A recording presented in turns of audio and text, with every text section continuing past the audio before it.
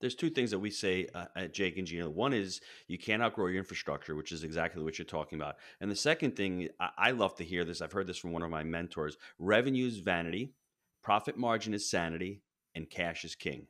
Everyone's always looking at the revenue aspect. I mean, how much Pops always used to tell me it's not what you make, it's what you keep. And I think that's really, really important. The cash at That's the end right. of the day, if you can't manage your cash, it doesn't matter how much you're bringing in. You have to understand a balance sheet, an income statement, a statement of cash flows. And a lot of business owners don't know that. And if you don't know that, go back to school and learn that. That's so important. Yeah.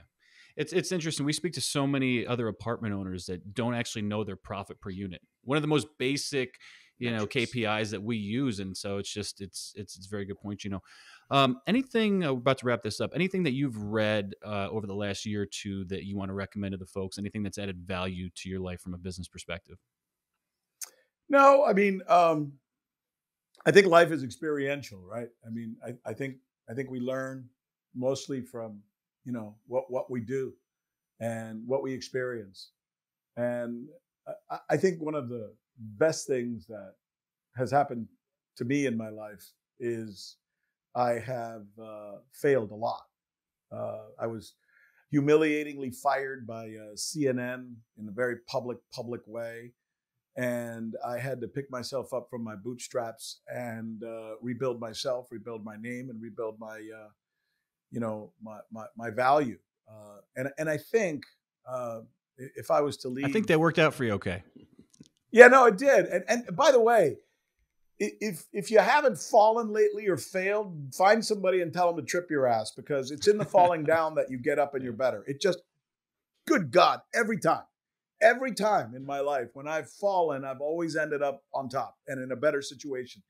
And I don't know why. And I wish I had the exact formula for it, other than, perseverance and all the other fun words that we like to throw out there. But there's something about falling on your ass that just, I think in the end, makes you a better person.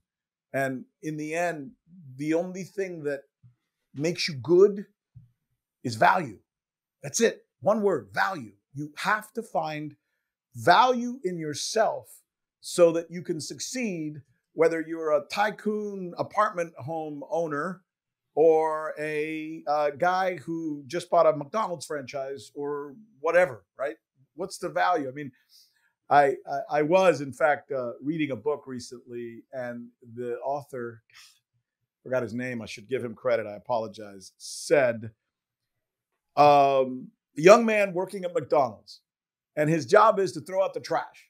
And that's all he does every day. He throws out the trash. So you'd think he'd be very replaceable, but he does something funny. Every time he goes to throw out the trash, he sings, and he's got a really nice voice.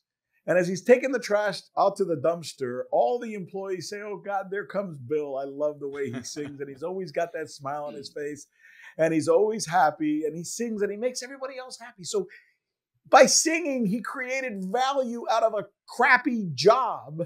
And that Bill went on to become the manager of that store, own that store, and now he owns 5 other McDonald's. And what did he do? He created value in himself. He sang on the way to throw out the trash. That's the story of how you become successful. You create value in yourself. That's all it is.